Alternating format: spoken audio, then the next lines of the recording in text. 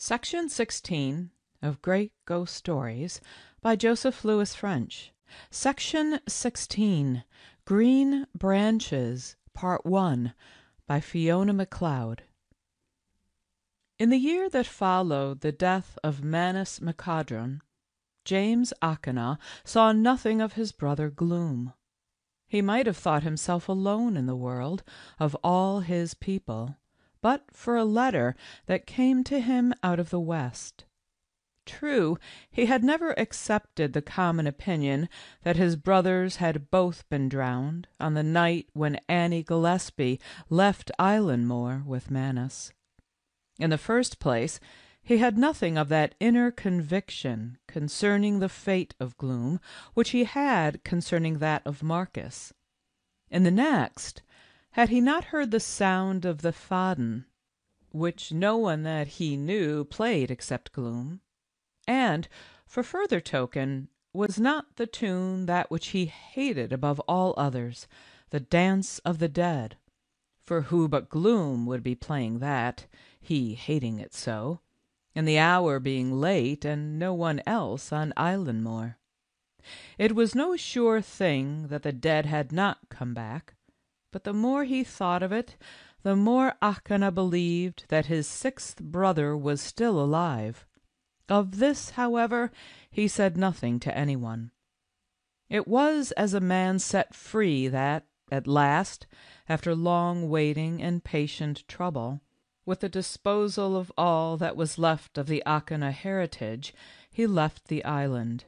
It was a grey memory for him, the bleak moorland of it, the blight that had lain so long and so often upon the crops, the rains that had swept the isle for grey days and grey weeks and grey months, the sobbing of the sea by day and its dark moan by night, its dim relinquishing sigh in the calm of dreary ebbs, its hollow, baffling roar when the storm shadow swept up out of the sea. One and all oppressed him, even in memory. He had never loved the island, even when it lay green and fragrant in the green and white seas under white and blue skies, fresh and sweet as an Eden of the sea. He had ever been lonely and weary, tired of the mysterious shadow that lay upon his folk, caring little for any of his brothers except the eldest, long since mysteriously gone out of the ken of man, and almost hating Gloom, who had ever borne him a grudge because of his beauty, and because of his likeness to and reverent heed for Alison. Moreover, ever since he had come to love Katrine MacArthur, the daughter of Donald MacArthur, who lived in Sleat of Skye, he had been eager to live near her. The more eager as he knew that Gloom loved the girl also, and wished for success not only for his sake, but so as to put a slight upon his younger brother. So, when at last he left the island, he sailed southward gladly. He was leaving Islandmoor. He was bound to a new home in Skye, and perhaps he was going to his long-delayed, long-dreamed-of happiness. True, Katrine was not pledged to him. He did not even know for sure if she loved him. He thought, hoped, dreamed, almost believed that she did. But then there was her cousin Ian, who had long wooed her, and to whom old Donald MacArthur had given his blessing. Nevertheless, his heart would have been lighter than it had been for long, but for two things. First, there was the letter. Some weeks earlier he had received it, not recognizing the writing because of the few letters he had ever seen, and, moreover, as it was in a feigned hand. With difficulty he had deciphered the manuscript, plain printed though it was. It ran thus: "Well, Seamus, my brother, it is wondering if I am dead you will be. Maybe aye, and maybe no. But I send you this writing to let you know that I know all you do and think of. So you are going to leave Island Moor without an akana upon it?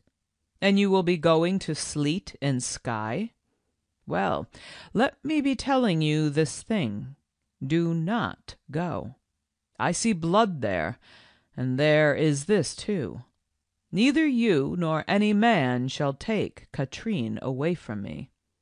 You know that, and Ian MacArthur knows it, and Katrine knows it, and that holds whether I am alive or dead.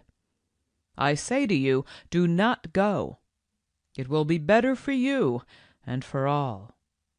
Ian MacArthur is away in the North Sea with the whaler captain who came to us at Islandmoor, and will not be back for 3 months yet.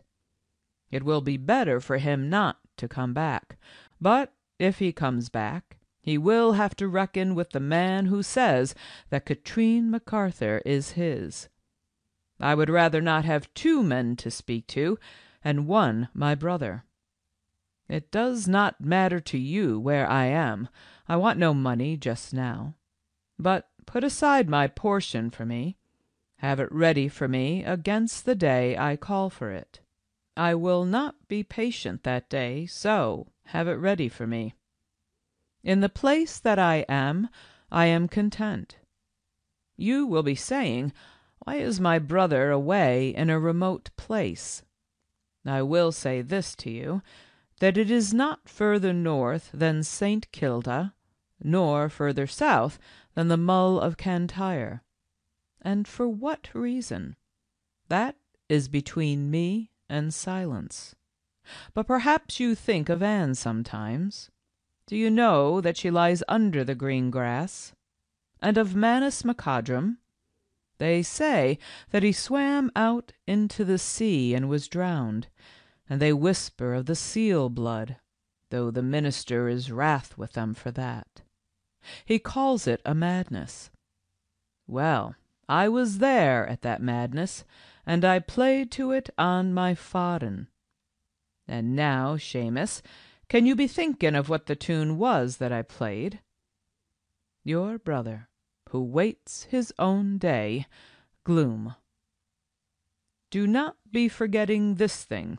I would rather not be playing the Damsa na Mire. It was an ill hour for Manus when he heard the Dan an Ron. It was the song of his soul, that, and yours is the Davsa na Merv. This letter was ever in his mind, this and what happened in the gloaming when he sailed away for Skye in the herring smack of 2 men who lived at Armandale in Sleat. For, as the boat moved slowly out of the haven, one of the men asked him if he was sure that no one was left upon the island, for he thought he had seen a figure on the rocks, waving a black scarf. Akana shook his head, but just then his companion cried that at that moment he had seen the same thing.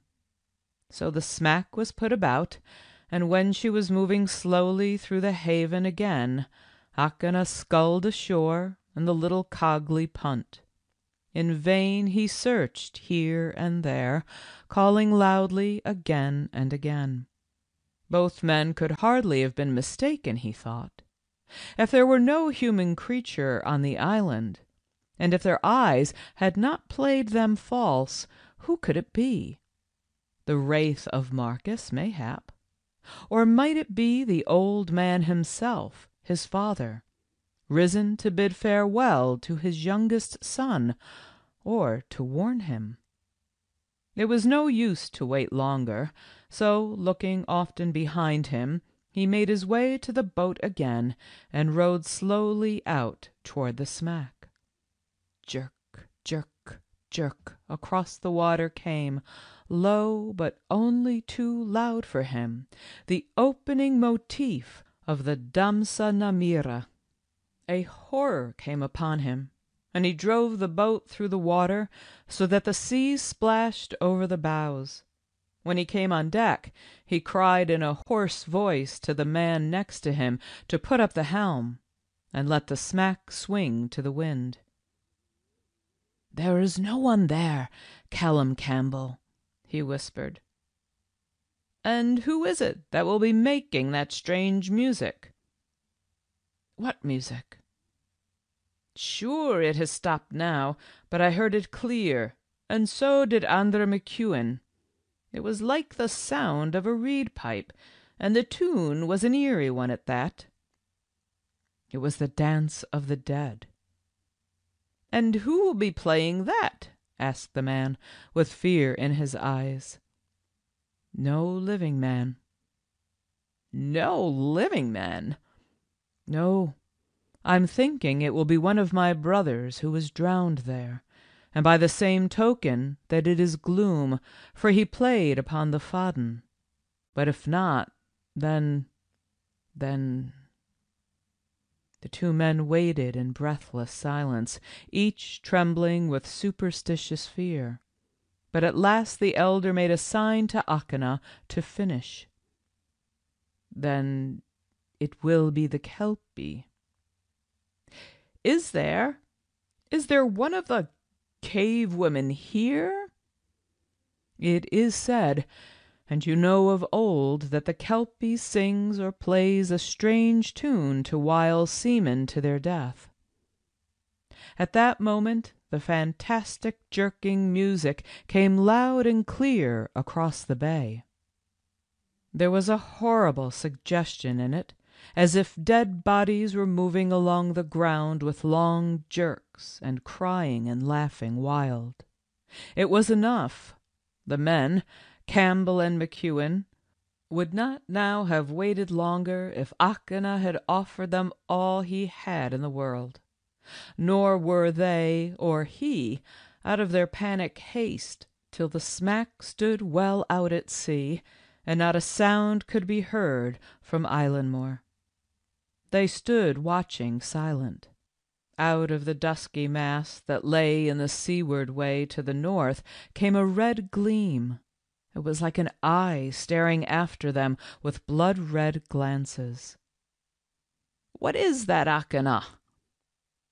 "It looks as though a fire had been lighted in the house up in the island. The door and the window must be open. The fire must be fed with wood, for no peats would give that flame. And there were none lighted when I left. To my knowing, there was no wood for burning, except the wood of the shelves and the bed." "And who would be doing that?" "I know of that no more than you do, Callum Campbell." No more was said, and it was a relief to all when the last glimmer of the light was absorbed in the darkness. At the end of the voyage Campbell and McEwen were well pleased to be quit of their companion, not so much because he was moody and distraught, as because they feared that a spell was upon him, a fate in the working of which they might become involved. It needed no vow of the one to the other for them to come to the conclusion that they would never land on Islandmore, or, if need be, only in broad daylight, and never alone. The days went well for James Akana, where he made his home at Ranza Beg, on Ranza water in the sleet of Skye. The farm was small but good, and he hoped that with help and care he would soon have the place as good a farm as there was in all Skye. Donald MacArthur did not let him see much of Katrine, but the old man was no longer opposed to him. Seamus must wait till Ian MacArthur came back again, which might be any day now. For sure, James Akana of Ranza Beg was a very different person from the youngest of the Akana folk, who held by on lonely Islandmore. Moreover, the old man could not but think with pleasure that it would be well to see Katrine able to walk over the whole land of Ranza. from the cairn at the north of his own Ranza moor to the burn at the south of Ranza beg, and know it for her own. But Achgena was ready to wait. Even before he had the secret word of Katrine, he knew from her beautiful dark eyes that she loved him. As the weeks went by, they managed to meet often, and at last Katrine told him that she loved him too, and would have none but him, but that they must wait till Ian came back because of the pledge given to him by her father. They were days of joy for him, though many a hot noontide hour, through many a gloaming he went as one in a dream. Whenever he saw a birch swaying in the wind, or a wave leaping upon Loch Leith that was near his home, or passed a bush covered with wild roses, or saw the moonbeams lying white on the boles of the pines, he thought of Katrine. His fawn for grace, and so lithe and tall, with sun-browned face and wavy dark mass of hair, and shadowy eyes and rowan red lips. It is said that there is a god clothed in shadow who goes to and fro among the humankind, putting silence between lovers with his waving hands, and breathing a chill out of his cold breath, and leaving a gulf of deep water flowing between them because of the passing of his feet. That shadow never came their way. Their love grew as a flower fed by rains and warmed by sunlight.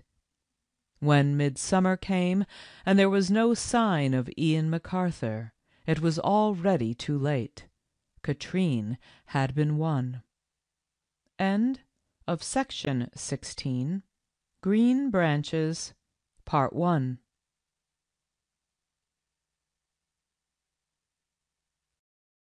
Please subscribe to update new videos.